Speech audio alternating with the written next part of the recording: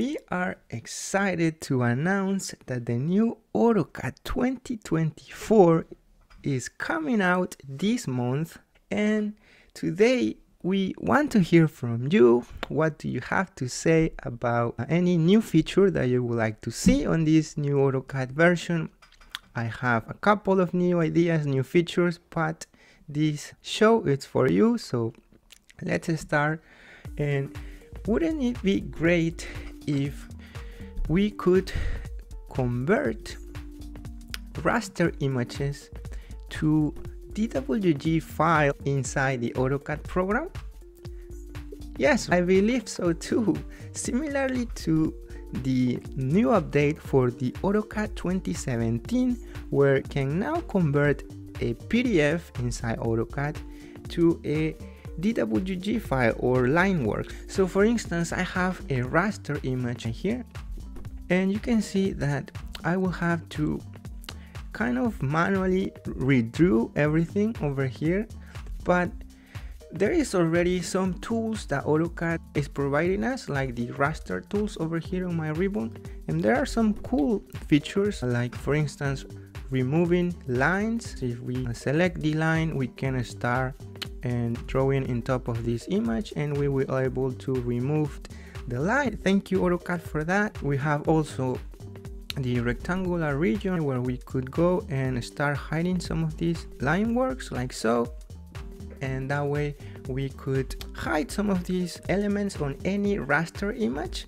That way we can maybe draw some objects behind our raster image. So now you can see we cannot see through the image because we have to select the raster image and say background transparency, and that way we can see any item that it's drawn.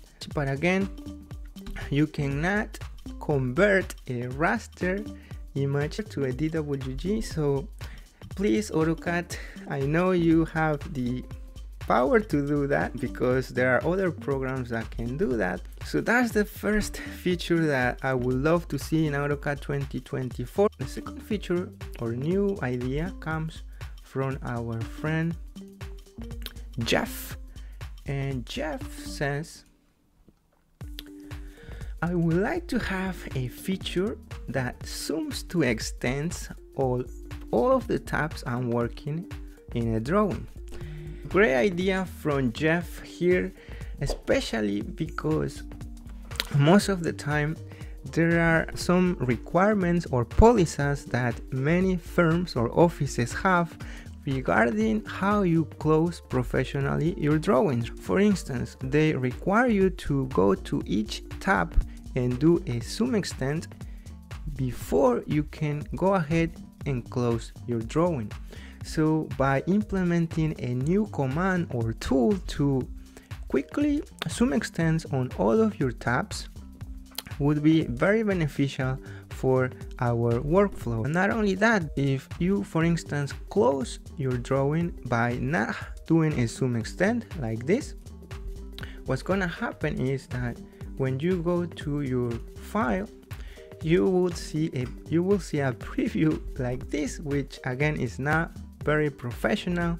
You don't see what kind of drawing this is.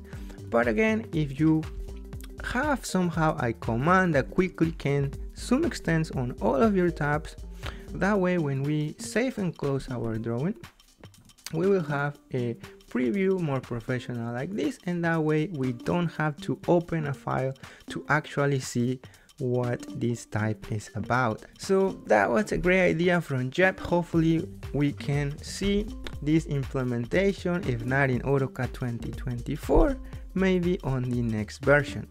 Third idea or recommendation, a fix that I would like to see on the new AutoCAD 2024 is the ability to help us when hatching areas. For instance, if we want to hatch this area over here with the hatch command, we can see that we have a closed boundary could not be determined, and this is a problem that many AutoCAD users have, especially the beginners. I've been using AutoCAD for 10 years, but I'm still have to figure this out daily. So this is an improvement that AutoCAD can do regarding hatching. And basically there are many tricks to kind of figure it out why we cannot hatch areas. I had explained many of these tricks on the channel, but AutoCAD only give us the same error message, but there are dozens of reasons why we cannot hatch. So wouldn't be beneficial or helpful if AutoCAD give us at least 2 or 3 different errors specifying what is the problem of our items. For instance, I have to figure this out. Where is the problem? I know there are not openings because all of my geometries are closed. So one of the reasons why this also happens is because some of the line works are not drawn on the same plane. So we rotate this in 3D, one of the lines might be drawn a little up on the Z direction. So in order to avoid this, what we can do is select our geometry and use the flatten command. Flatten. And that way we can say no. And let's try to hatch again now. And let's see. And boom, you can see that now I'm able to hatch. There is no way that a beginner could figure this out.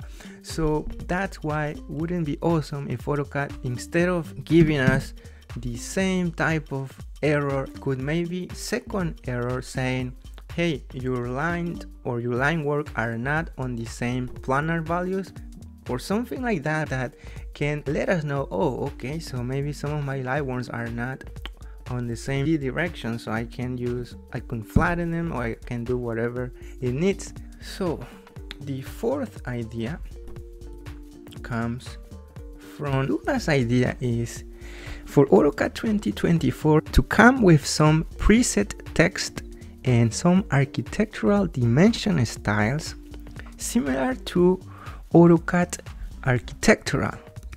So for people who don't know, there is the regular AutoCAD version that we're using now over here, and there is also AutoCAD Architecture, where there are more features specifically for that field, architecture, where there are 3D walls, 3D doors, and so on.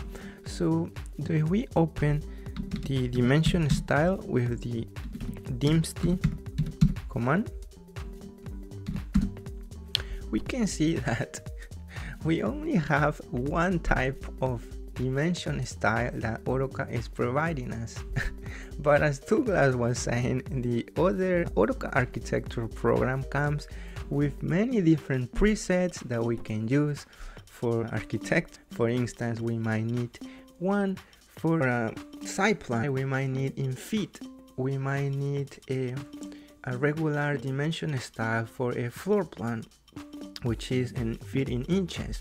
So AutoCAD, please give us more dimension styles presets that we can quickly use to generate any of our projects. So great recommendation by our friend Douglas there.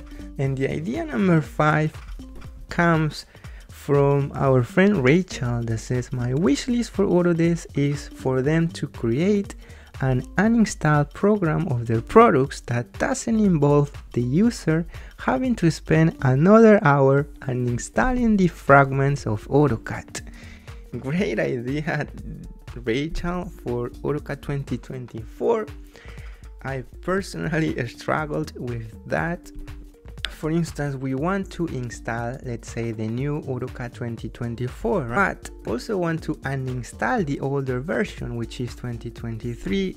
And sometimes if you don't uninstall it correctly, it will give you problems or errors for the new version of AutoCAD. So great idea from Rachel there. Would you want to see that feature in AutoCAD 2024? Let me know in the chat. Hopefully one of these ideas will be implemented. So the new features for AutoCAD 2024